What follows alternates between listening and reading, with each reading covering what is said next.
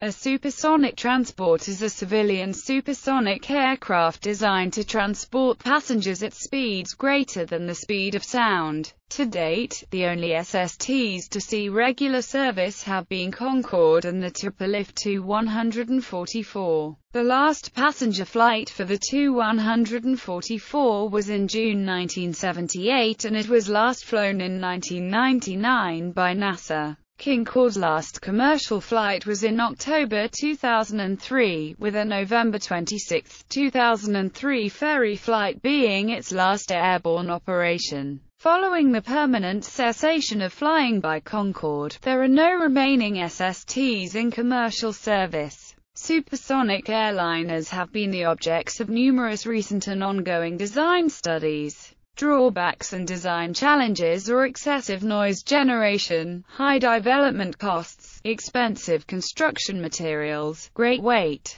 and an increased cost per seat over subsonic airliners. Despite these challenges, Concorde was operated profitably in a niche market for over 27 years. History. Throughout the 1950s an SST looked possible from a technical standpoint, but it was not clear if it could be made economically viable. Lift is generated using different means at supersonic speeds, and these methods are considerably less efficient than subsonic methods, with approximately one-half the lift-to-drag ratio. This implies that for any given required amount of lift the aircraft will have to supply about twice the thrust, leading to considerably greater fuel use. This effect is pronounced at speeds close to the speed of sound, as the aircraft is using twice the thrust to travel at about the same speed. The relative effect is reduced as the aircraft accelerates to higher speeds. Offsetting this increase in fuel use was the potential to greatly increase sortie rates of the aircraft, at least on medium and long-range flights where the aircraft spends a considerable amount of time in cruise.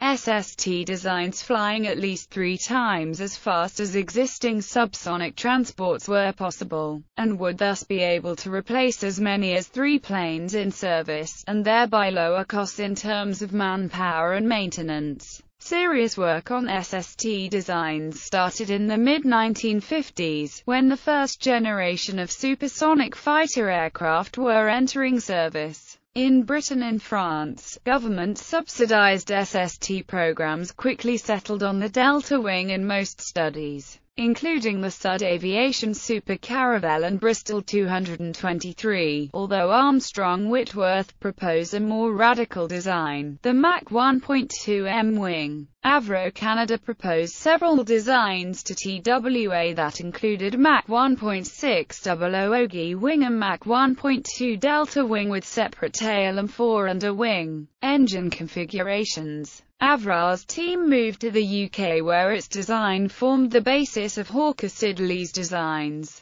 By the early 1960s, the designs had progressed to the point where the go-ahead for production was given, but costs were so high that the Bristol Aeroplane Company and Sud Aviation eventually merged their efforts in 1962 to produce Concorde. In the early 1960s, various executives of U.S. aerospace companies were telling the U.S. public and Congress that there were no technical reasons an SST could not be produced. In April 1960, Bert C. Monesmith, a vice president with Lockheed, stated to various magazines that an SST constructed of steel weighing 250,000 pounds could be developed for $160 million and in production lots of 200 or more sold for around $9 million. But it was the Anglo-French development of the Concorde that set off panic in the U.S. industry. Congress was soon funding an SST design effort, selecting the existing Lockheed L-2000 and Boeing 2707 designs to produce an even more advanced, larger, faster and longer-range design. The Boeing 2707 design was eventually selected for continued work, with design goals of ferrying around 300 passengers and having a cruising speed near to Mach 3.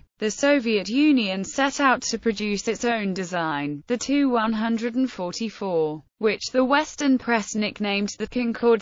The SST was seen as particularly offensive due to its sonic boom and the potential for its engine exhaust to damage the ozone layer. Both problems impacted the thinking of lawmakers, and eventually Congress dropped funding for the U.S. SST program in 1971, and all overland commercial supersonic flight was banned. Presidential advisor Russell Train warned that a fleet of 500 SSTs flying at 65,000 feet for a period of years could raise stratospheric water content by as much as 50% to 100%. According to Train, this could lead to greater ground-level heat and hamper the formation of ozone. Later, an additional threat to the ozone was found in the exhaust nitrogen oxides, a threat that was, in 1974, seemingly validated by MIT. More recent analysis in 1995 by David W. Fay, an atmospheric scientist of the National Oceanic and Atmospheric Administration, and others, found that the drop in ozone would be no more than 1 to 2% if a fleet of 500 supersonic aircraft was operated. Fay expressed that this would not be a fatal obstacle for an advanced SST development, while a big caution flag, it should not be a showstopper for advanced SST development.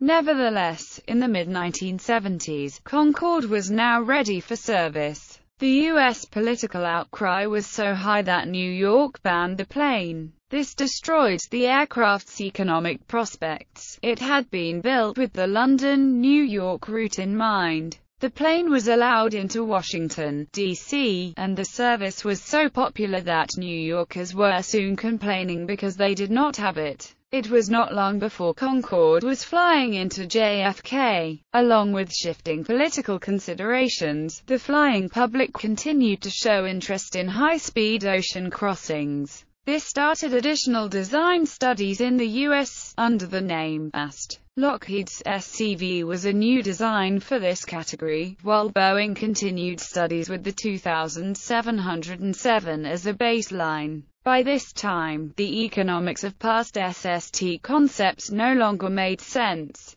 When first designed, the SSTs were envisioned to compete with long-range aircraft seating 80 to 100 passengers such as the Boeing 707, but with newer aircraft such as the Boeing 747 carrying 4 times that. The speed and fuel advantages of the SST concept were washed away by sheer size. Another problem was that the wide range of speeds over which an SST operates makes it difficult to improve engines. While subsonic engines had made great strides in increased efficiency through the 1960s with the introduction of the turbofan engine with ever-increasing bypass ratios, the fan concept is difficult to use at supersonic speeds where the proper bypass is about 0.45, as opposed to 2.0 or higher for subsonic designs. For both of these reasons, the SST designs were doomed by higher operational costs, and the AST programs vanished by the early 1980s.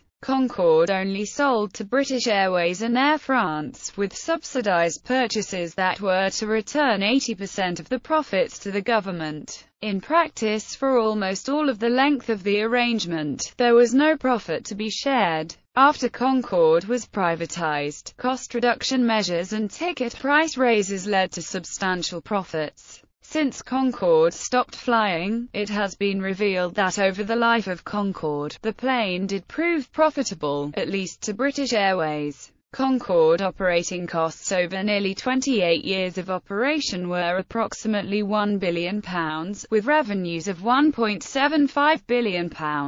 The last regular passenger flights landed at London Heathrow Airport on Friday, October 24, 2003, just past 4 p.m. Flight 002 from New York, a second flight from Edinburgh, Scotland, and the third which had taken off from Heathrow on a loop flight over the Bay of Biscay. By the end of the 20th century, projects like the Tupolev Tu-244, Tupolev Tu-344, Quiet Supersonic Transport, Sukhoi Gulfstream S-21, high-speed civil transport, etc., had not been realized. Realized supersonic airliners. Concorde. In total, 20 Concordes were built, including 2 prototypes, 2 pre-production aircraft and 16 production aircraft. Of the 16 aircraft, 2 did not enter commercial service and 8 were in service as of April 2003. All but 2 of these aircraft, a remarkably high percentage for any commercial fleet, are preserved. The 2 that are not preserved are FBVFD, parked as a spare parts source in 1982 and scrapped in 1994, and FBTSC, which crashed in Paris on July 25, 2000.